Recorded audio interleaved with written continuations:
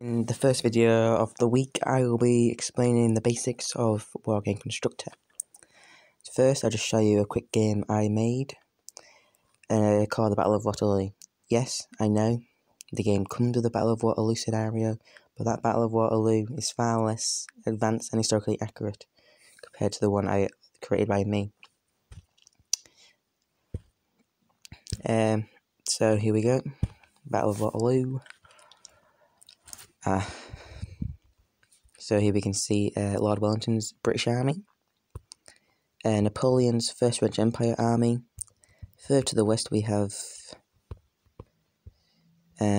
Grouchy's right-wing army of the French, and to the north, of course, we have Field Marshal Blucher's army, the Prussian army.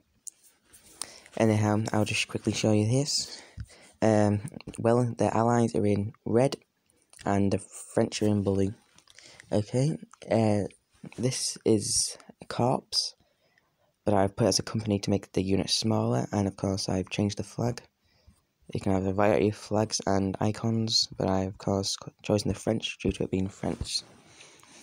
I've made a variety of those. They're command units, so fighting units go within command units, and these are fighting units. I put infantry with as that icon.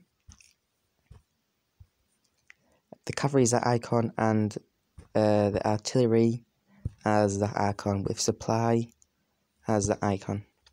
Okay, but let's resume it to the infantry role. I've made it so the class is infantry, where you can go with a variety of stuff. Movement range, so that's how far I can move in one turn, I put as 0.5. Attack firepower, plus 51. 100 is the highest and 0 is the lowest, although if you do 0, they won't do any damage. Defense, same, but a bit lower, because the French were more attacking.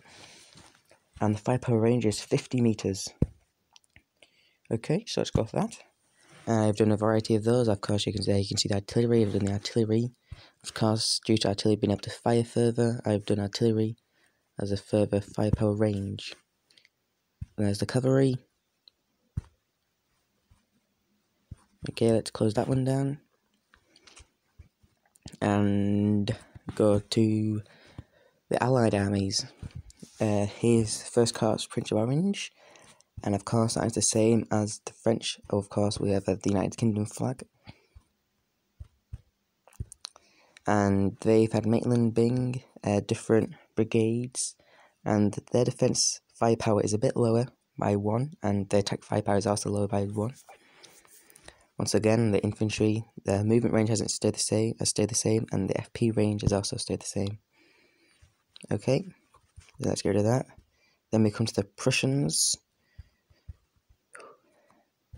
Theirs is a bit higher, although the rest of it is all the same. With the Prussians, I use the Prussian flag. However, I must have informed you that not all the flags of the countries of the world are on here, just ones that they might use in battles created by us. Okay, that is all. Okay, let's go with that. On the flags, this is quick victory locations. On the front, it says how many percent is needed, and the unit visibility range is of 3.5k. I've done the victory contingent as maximum turns is 9, so you can just continuously play it. And the default one is the enemy, because of course they're winning in real life. Anyway, let's go back to this. So to win, the Allies would need to also have La Belle Alliance, Charleroi, as well as the ones they already have. And for the French to win, they would also need Hougoumont-la-Haye Saint, Mont Saint-Jean, Waver, and the Elm Tree Crossroads. Okay, here's one here, the Elm Tree Crossroads. There, sorry about that. And that's the La Haye Saint. Then we have La Belle Alliance there. And I've also put them in the places where the Belle Alliance is, of course, where the Saint is, and where the Elm Tree Crossroads are, though that is not named as... Oh, there we are. Okay. To move units, you merely click on it. Click that button. Let's say you want to move it there. and move it back to there. Okay. And for the flags, it's the exact same. Click. Oh, sorry about that. Click on this one instead. Move to there. Click on it again. Move back. Okay. This icon here is to add in terrain. So let's say this large thing here, this brown thing, that is elevated ground. Sorry about that. As of course the allies were on a ridge, I've also done that there. You can delete that by holding it down. Getting off that first, holding it down. I don't see that to work right now. Oh well. You get the idea though. If you hold it down, it'll come up. Yeah, so you can make a variety of them, all of their different benefits and disbenefits.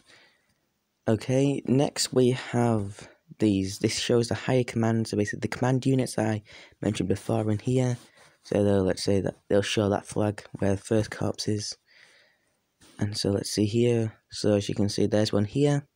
This big faded United Kingdom flag. If I click on that, it should go and it'll just show the fighting units.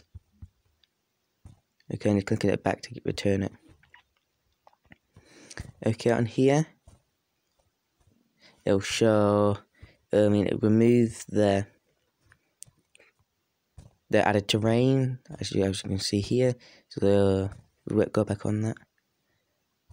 It'll show the triangle I've shown you before, and if I click on that, it's gone. Okay, this shows you the normal, so here's normal. Of course, the map you see in Google Maps. Then we have satellite. So what they see from the satellite, this is one I used. And then there's hybrid, I used hybrid, sorry. Which is basically just satellite, but also has the names. Terrain, so like, let's say where forests are. And custom, where you can import a map.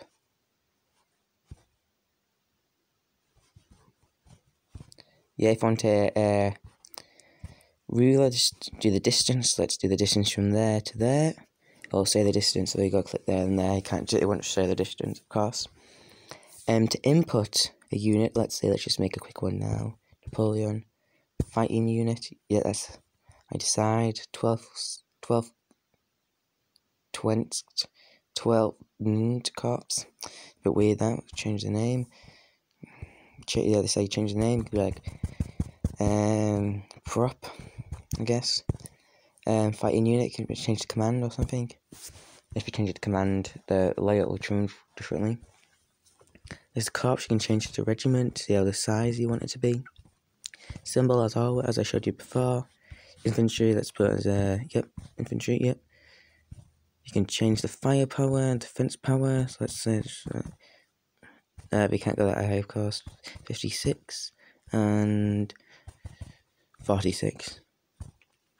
And FP range we can put as 10. It's a long firing thing, and we can put that as 240. Example. And let's go into here. It'll come up with here. You won't be able to click on anything else. So you put this unit down. So you click there. And there we go. It's a bit large, yes, but because it's a corpse. Then we merely move it to a better place over there.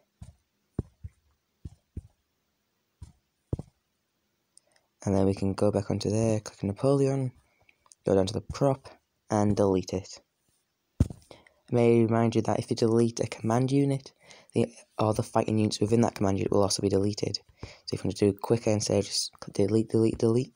Yep. Okay, that is all for there. As I've shown you before, you can change that to on here as well, so what it shows you when you first join, and it can also change it there. If you want to do like a naval battle, change it to water. Unit splits and supply. So the supply, if you turn that off, you won't have to build supply units. You have to build supply units. Well, if you keep this on, you won't have to build supply units. Go away. Unit split, you can split your unit into 4. Okay? Let's click that on. Oh, that's just Jewish. Okay, you can change the name and the flags and the colours. I changed it to Napoleon because, of course, oh god. Scenario in progress, Battle of Waterloo, Wellington. So let's go with that now. Save. Okay, let's play a scenario.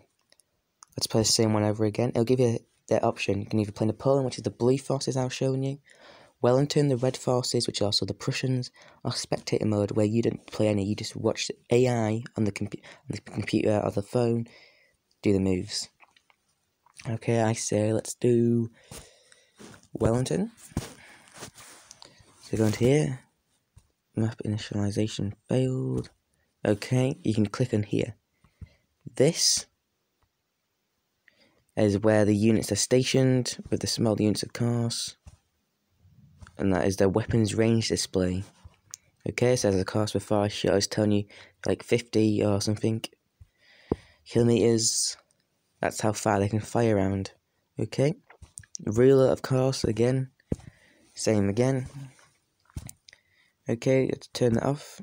The log, you can choose to view this. So when you move the men, it'll show where they've moved to and if they've attacked. Of course, you know this button here, it'll get rid of the stuff. This gets rid of the command. This will split, as I said before, it allows unit splits. Okay, so now that unit there has been split into it says sections. Okay, this unit here will defend, so it'll barely move. And this is the attack button. So let's say if I want to attack, I can't see any of the units yet because the range. Okay, this button will make it move, and that is the end of the turn. Although for some reason they are not working right now. I have to delve deep into that. Nope. Let's go back onto another one I haven't made. If it were into Battle of Saratoga, I'll be the British. Here we are. Front lines are established, okay? Let's just execute my turn and see what happens during the turn. Okay, as you can see, it initializes what's happened, the AI, and these yellow flicks here is where fighting's happening. Okay, this shows you where the front lines are. This, which of course you can change the map again. Okay, that's all, and hope you enjoyed the video. Don't forget to like and subscribe, and the next video will be coming out very soon, I promise. Anyway, that's all. Thank you.